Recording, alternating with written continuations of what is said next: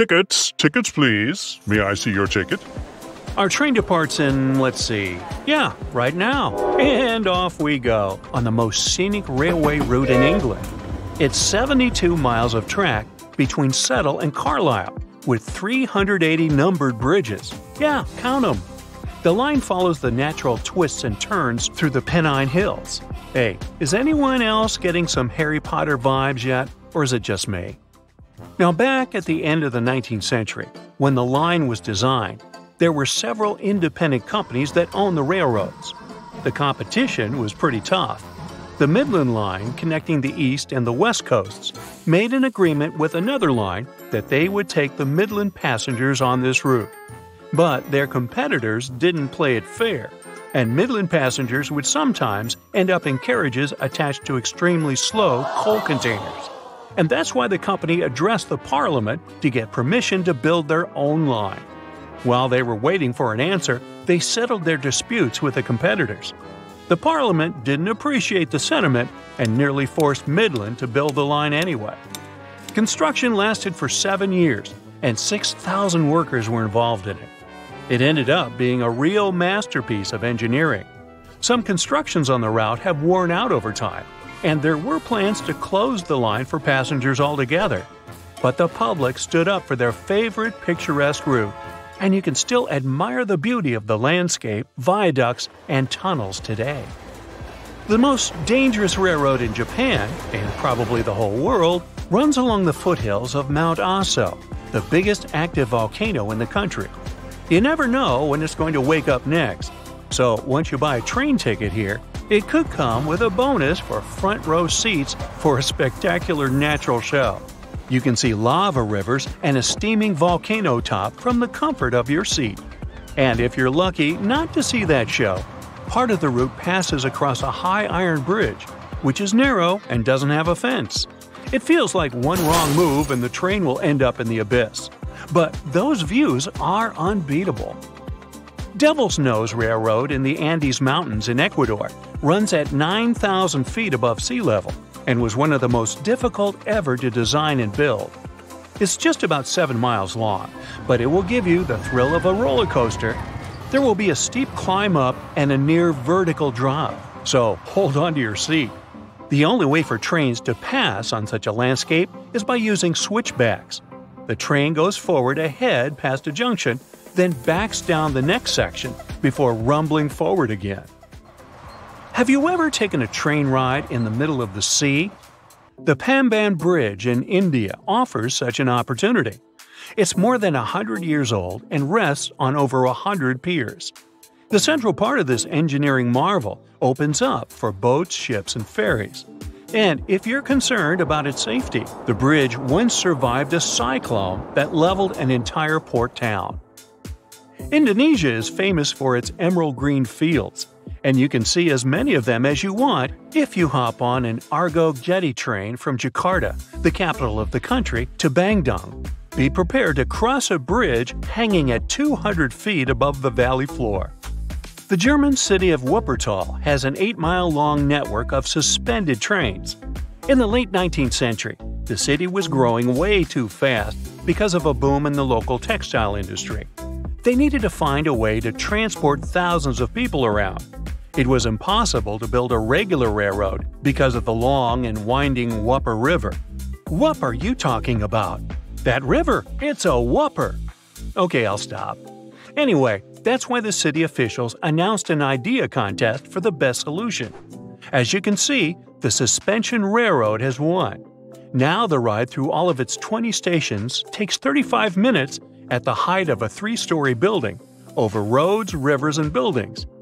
Talk of a scenic route. There's a train route in Thailand that goes directly through a market.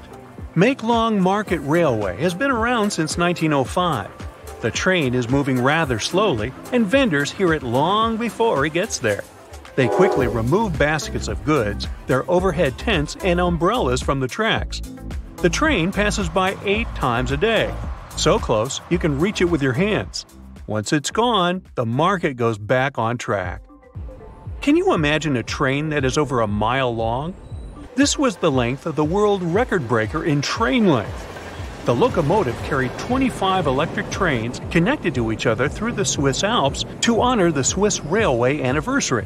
This memorable trip took a lot of preparation. Swiss engineers conducted trial runs for months. They had to test communication and safety systems and make sure all train drivers would be able to inform each other about speed and incline while going through the mountains. It all turned out well in the end, and 3,000 lucky ticket owners traveled through the most stunning landscapes for an hour. A lot of train lovers and photographers watched the train from the hills as it passed through some tight curves, steep gradients, 22 tunnels, and 48 bridges, all over a distance of just 15 miles. And what did they do in the dining car? That's right, choo-choo.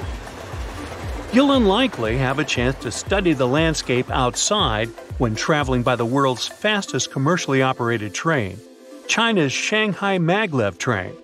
Reaching top speeds of 267 miles per hour, it runs from Pudong International Airport to Longyang Road Station. That's a distance of about 20 miles in under 8 minutes.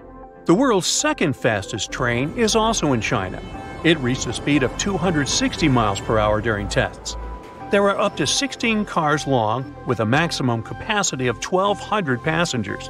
And you definitely won't be bored aboard. They offer at-seat entertainment, smart glass displays, and wireless device charging. In case of extreme weather, the train can switch to autonomous operation. It is the only automatic high-speed train in the world. The next train route on our list isn't exactly high speed, but it has its own special twist. Passengers have to disassemble and put the train back together. It happens in Cambodia, where bamboo trains named Nori transport around a dozen passengers, livestock, and other goods between small villages. A Nori consists of a single queen-size bed platform and a lawnmower or boat engine that lets it speed up to 25 miles per hour. When two Noris meet on the only line, the lighter one stops and the drivers and passengers disassemble it and lets the bigger one pass. Then they put it back together, all in less than a minute. If you've ever wanted to cross an entire continent on one train ride, head to Australia and catch the GAN, the longest passenger train in the world, which runs on a fixed schedule. During the peak season, they add extra cars, making the train 3,600 feet long, with 44 carriages for passengers who want to enjoy the gorgeous views of Australia. The GAN runs for 1,850 miles from the southern city of Adelaide to Darwin in the north. The journey takes 3 days and 2 nights to complete. Tickets cost a minimum of around $4,000. Hey, well, you've got your wallet out. If you have around $4,650 to blow on a 4-day cruise around the sights of India, then the Maharajas Express luxury train is something for you. This opulent train travels across northwest and central India and goes through most of the major tourist spots of the country. It consists of 23 cars and is basically a moving palace for 88 guests. And for those who somehow get bored of the gorgeous views from the window, there's an LCD TV and Wi-Fi in every cabin. You can choose between a deluxe cabin, a junior, and the presidential suite. Ooh! That's it for today. So hey, if you pacified your curiosity, then give the video a like and share it with your friends. Or if you want more, just click on these videos and stay on the bright side.